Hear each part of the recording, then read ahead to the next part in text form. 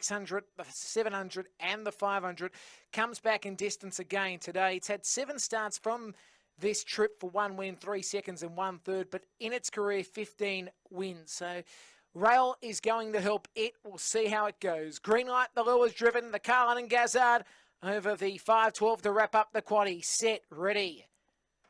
Racing, Zipping Jazz got out well. Speed from Ringo's trying to carve across. St. Millie spinning picks it in between runners Sir Patrick. Blake's Crossing's wide now with St. Millie second last, and back at the tail is Mighty Molly. Ringo's off and gone, leads by a good 5 to 6 lengths on. Zipping Jazz in second. Sir Patrick from Blake's Crossing, spinning Pixie, St. Millie and Mighty Molly, they swing. The leader still is Ringo, trying hard. Zipping Jazz won't get there, and it wins nicely. Ringo at the end. Second, Zipping Jazz. Third in goes to Sir Patrick from just Blake's Crossing, spinning Pixie. Then came Mighty Molly, Sins to Burn, and St. Millie before it. 30 and 10, the trip, race 8. 9 gets there, Ringo.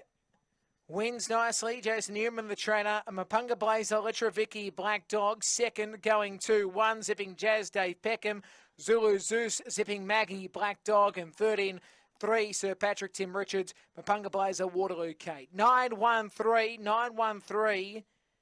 And fourth officially will be the 10. 10 officially fourth, Blake's Crossing. It was 13.22 the run home. 13.22 the run home. Waiting on the sections. The time was 30 and 17. Sections will come up in a short moment. There it is, 4:46 and 16.95. And 1.5 by 2.5 the margin. 1.5 by 2.5.